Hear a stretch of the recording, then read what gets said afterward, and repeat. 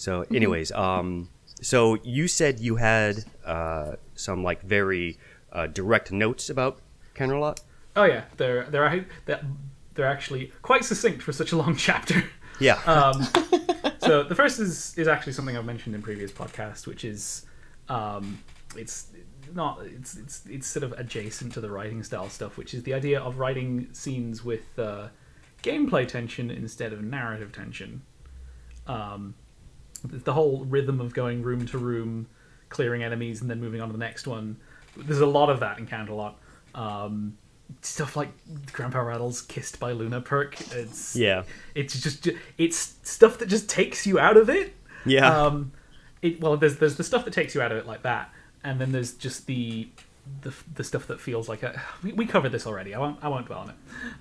Just the whole transcribing the rhythm of a game, or trying to emulate the rhythm of the game, and it feels bad. But I suppose that leads into the main point I have about Canterlot, which is that it there's a lot of like shock content in Canterlot, but there's not a lot of tension. And I feel like what do you mean by shock content? The people die in extremely horrible ways in Canterlot, and it's obviously that's the idea. Mm-hmm. There's I was just like reading stuff about like I think the thing that really made my skin crawl was the air pressure going up, and just it's all pretty grisly stuff, and like that makes sense. They're going to Canterlot, they're basically going to hell. But my problem with this is that this is sort of a missed opportunity to have this section be basically a horror section, just because the way the rhythm of their journey through Canterlot goes, it lacks sort of the tense downtime. We instead have a tedious slog from one plot and backstory artifact to the next, with a cavalcade of pain in between. And this chapter really would have done better if you would have cut it at every memory orb. Oh yeah, yeah, and one not only just so it wasn't a 50,000. And thankfully, that's exactly what Crazed Rambling does. Yeah. He sorts the reading by memory orb. Yeah, like that does make it like easier to like get through in chunks. But even then, I feel like a lot of stuff can just be cut. It's like stuff could be like cut around and rearranged. Like we don't need scene after scene after scene of my organs are failing, my eyes are bleeding, static is killing me. It's the story like fixates on the suffering of the party so long and so repeatedly that it just kind of robs it of any narrative power that it might have. Like I feel like. But Horace, don't you know that suffering is character development? Oh God.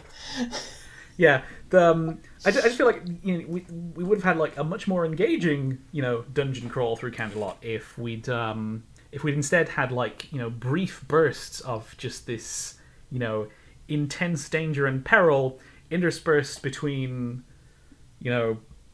longer sequences of like threat, because there are quiet moments, like there's the bit in the school where they're just like before everything shows up, and there's like the bit with the using the shield spell like a duck and cover thing, mm-hmm. which is kind of cute. It's a nice little bit of humor that actually lands, but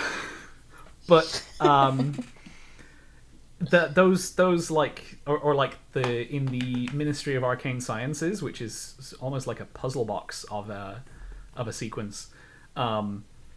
It's there isn't like that much threat that I didn't feel much threat in reading those sequences. It's just kind of when I press T, it tells me how long I want to wait, not like how many enemies there are nearby, or not that there are enemies nearby. And yeah, I was thinking that you'd mentioned earlier that like that there's a lost opportunity in like the horror scene aspect of this, And, because actually, like, the thing that really creeped me out about this entire thing was her mentioning going through the Ministry of Peace, and there's nothing.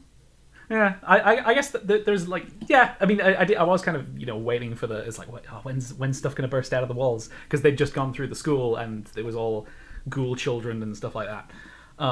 Yeah, it's like mutated angel bunny. Yeah, I mean, something, I don't know. I mean, it's not like completely absent of threat, but it just felt like it could have been better constructed to maximize the sort of the build and release cycle of like threat and then the scare. It's like we don't get like creaky noises that put everyone on edge and just kind of remind them to stop arguing in circles about nothing about lunch. God damn it!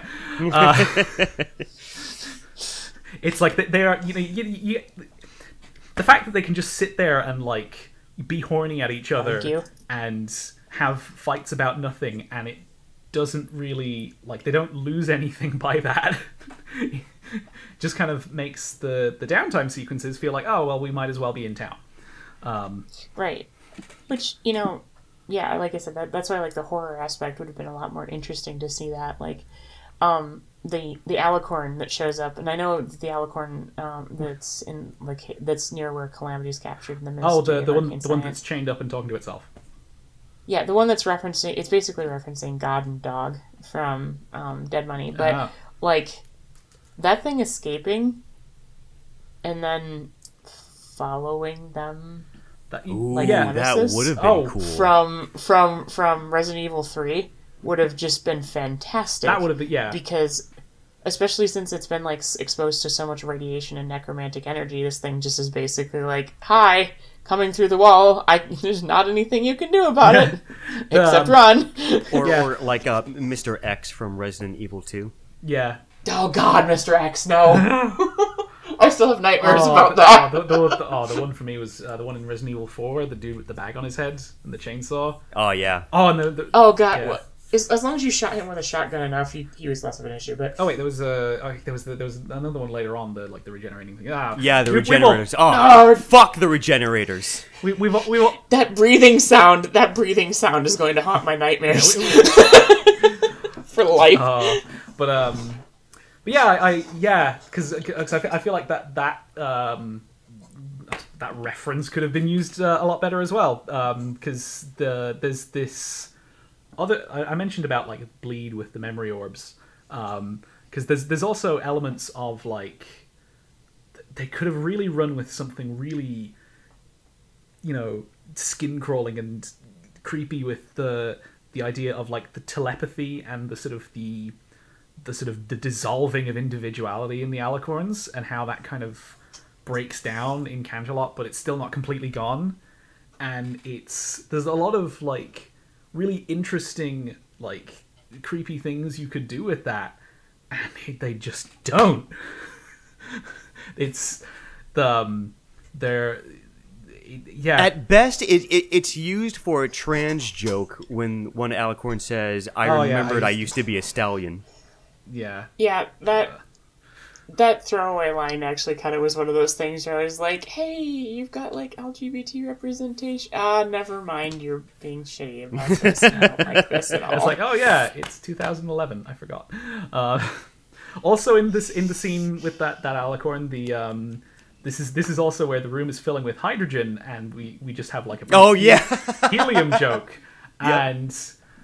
And I have mixed feelings about the presence of the levity in this scene, where it's just like, yeah, I mean, like, moments of levity should probably be thrown into Canterlot somewhere, but I mean, I don't know.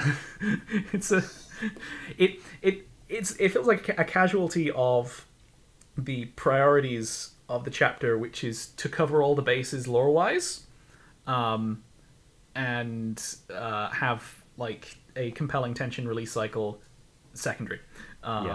Like, because in between, I mean, I'm all for alicorn fart jokes, but yeah, that just. I mean, we have Also, would hydrogen actually do the squeaky voice thing? I don't know. Well, I mean, Helium would. but Yeah. I mean, hydrogen is far lighter than helium, so yeah, by logic, it would do that. Well, it's the density is the thing. Yeah, I don't know. We'd have to like ask chemist or something. Yeah. But real quick, a quick shout out to Crazed Rambling for actually doing a pitch shift for the audiobook Yeah. to replicate that effect. Yeah. So kudos to him. also, what the fuck? They're filling their airships with hydrogen. Well, yeah. What else are you gonna fill your dirigibles with? Helium. Yeah. Yeah, but hydrogen is lighter than helium. Yes, it is, but it also explodes. Helium is less exploding. See the Hindenburg. That was just a one-time thing. Hydrogen only explodes once. We got that out of the way. I'm pretty sure that was also the thing that took down the USS Akron and another USS something that was one of the Navy's airships that we had for a while, and then decided they were a terrible idea. So that was kind of my main point about Canterlot, is just like there's like potential here, and it sort of went begging in favor of more loot hunts, and also just the length of it. Just my brain just turned to fuzz halfway through, and it's just like I can't keep track of everything here. It's Yeah, it's by the time too much. I I feel got sick.